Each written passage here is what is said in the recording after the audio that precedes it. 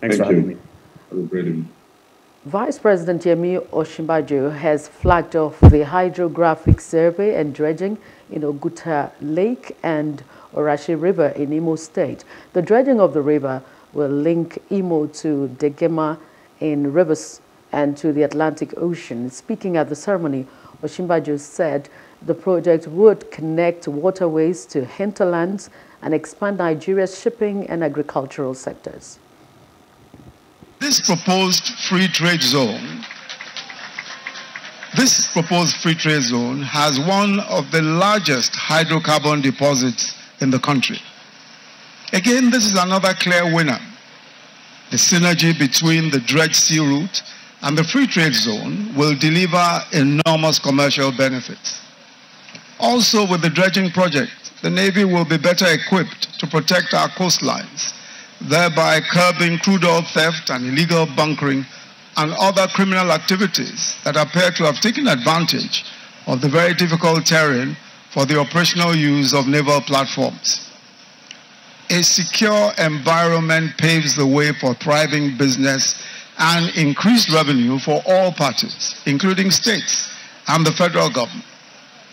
As improved access to the sea stimulates exports and imports, the coastal communities in these parts will be better positioned to reap the benefits of increased trade and income.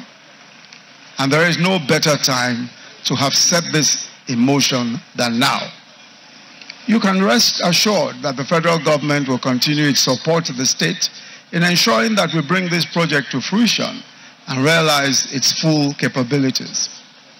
But none of this can be done without the full support of the community, who without doubt remain invaluable partners in unlocking the vast potential of this region.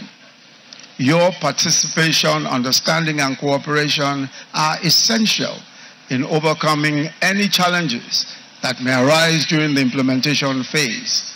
I therefore urge you all to join hands with the state government and stakeholders to ensure a seamless execution that benefits everyone. In his remarks, Imo State Governor Hope Uzodinma thanked President Muhammadu Buhari for his support in the recovery of Imo from the hands of bandits. Approving our palm oil industrialization program, which allows us to replant the other palm plantation, install basic refineries and industries that will use palm oil as a raw material. And within the 5 years period, we will wait for the newly planted trees to grow. He gave us an approval to import 500,000 metric tons of palm oil for use by the industries under Imo State Backward Integration Program. We can't thank him enough.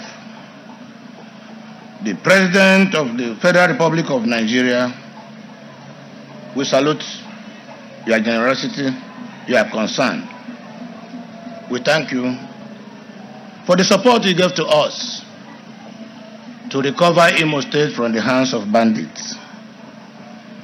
Mr. President, our joy knows no bound.